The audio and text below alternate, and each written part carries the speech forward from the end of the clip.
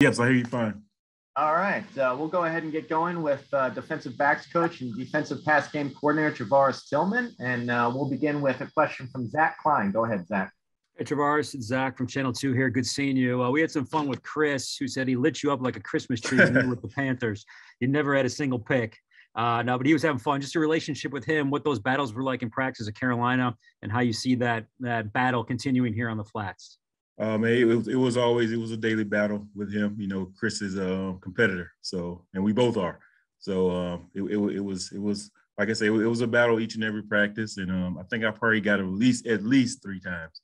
So I'm pretty sure he said 0, but I'm sure I got him at least 3. And you see that competitive spirit between you two continuing in practice here for Tech? I sure do, man. I mean, that makes practice fun, you know, when you have the coaches going at it as well as the players. So I'm looking forward to it. I'm looking to get started this spring. Go to a question now from Rod McKenzie. Go ahead, Rod. Hey, Coach, welcome back. You lose 3 starters in the secondary and another guy that, put in a lot of time as a primary backup. And the guys you have returning have maybe shifted back and forth between positions, safety and corner. Is your job in the spring, is that going to be to evaluate where you feel they're the best fit in the secondary? Exactly it. It's going to be, kind of see who moves well. I mean, who tracks the ball, stuff like that. The good thing now is that I have the whole room, so they're able to, hear and kind of communicate with each other before they even get on the field, to get on the same page. So that's going to be a plus for them and a plus for me as well, so that everybody's getting that same communication and everybody's hearing like one voice. Go to a question now from Kelly Quinlan. Go ahead, Kelly. Coach, I was just curious, kind of what's your philosophy? What are the things that you look for trait-wise in terms of when you make a guy a corner or safety or nickel? What are the different things that you like and that goes into that decision? It's, the 3 traits that I look for, this is even in recruiting, is change of direction. Can the kid change it? Does he have good change of direction? Does he have good ball skills? Can he judge the deep ball? And can he tackle in the open field? Because that's a big part of this game, is being able to tackle in the open field. So if you have those 3 characteristics, you have a really good opportunity to play. Take a question now from Ken Segura. Go ahead, Ken. Chris, what got you into coaching originally? Probably, to be honest with you, I didn't have a whole lot of coaches that looked like me, to tell you the truth. That have gone through the same experiences that I have. And that a lot of the makeup of this team and most teams, are guys that kind of look like me. And so it was important for me to come back and share my experiences and things that I've been through, and hopefully I can guide them, into a profession, continuing playing football or just, getting out to the real world. So just pretty much being a mentor to guys that look like me. Another question from Rod. Coach, you were able to get a couple of players out of the portal that were highly ranked coming out of high school, coming in from good programs. What will be the process with them in trying to get them to the next step of contributing at this level? No different from any other guys. I mean, I'm coming in here. None of those guys really know me. I mean, they know of me, but don't really know me. So everybody's coming in with a clean slate. I mean, getting those guys here, I mean, they know the best players are going to play, so there's nothing promised to them. So you have to go out every day at practice and show that you deserve to be on the field. Another question from Kelly.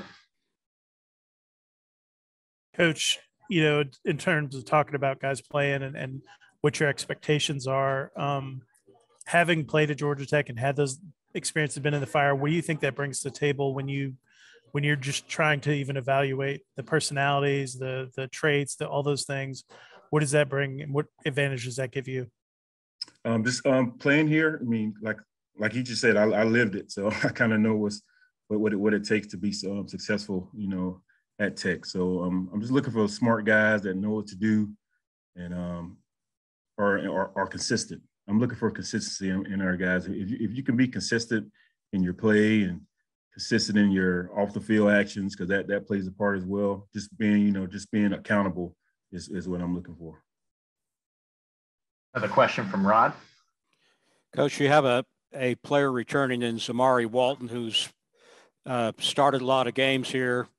Is he a guy that can be a leader in your room? And what have you seen from him from looking at his film?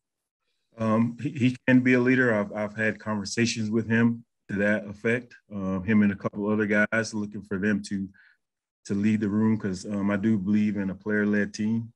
So I'm looking for guys in that room to kind of hold each other accountable, because sometimes that peer pressure sometimes mean more than the coaches putting pressure on you. So I'm looking for a room of just leaders is what I'm looking to do. I'm hoping to grow those guys into leaders and just make sure that they're holding each other accountable. Another question from Ken. First, the numbers for the in the passing game at Michigan State weren't great, obviously, as you know. But and from what I gather, you got a lot of new guys and injuries and so forth. Can you kind of put some context into what happened and maybe how you saw guys, how you were trying to, how you were able to do what you were trying to do? Just lack of consistency sometimes. We made it simple for some of those guys over there, and like you said, some guys didn't even have a spring, so they went straight into fall camp coming from other schools. But those guys really played hard. I mean, some of that came from scheme, which sometimes schemes the offense beats the defensive scheme. So it was just a combination of things. I mean, we did make plays, we won games, so it was. Sometimes it just happens like that, to tell you the truth, man. But those guys played as hard as they could. I mean, they were being coached, to do the right things, and for the most part, they did that. So it was a combination of just some mistakes here and also scheme. Go to a question now from Kelly. What's it been like just being back at Georgia Tech after all these years, and has anything stood out to you the most that's changed, or maybe is the same even? It felt like home when I stepped in. Nothing. I mean, obviously, some of the buildings have changed. Got some renovations here and there, and campus looks more up to date than it did when I was here. But it just feels like home. I mean, it feels like I never left the place, and I'm just grateful and just blessed to be back. Any final questions for Coach Tillman? All right. Thank you very much, Coach. Thanks, Coach. Appreciate it. Thank you, guys. Thanks.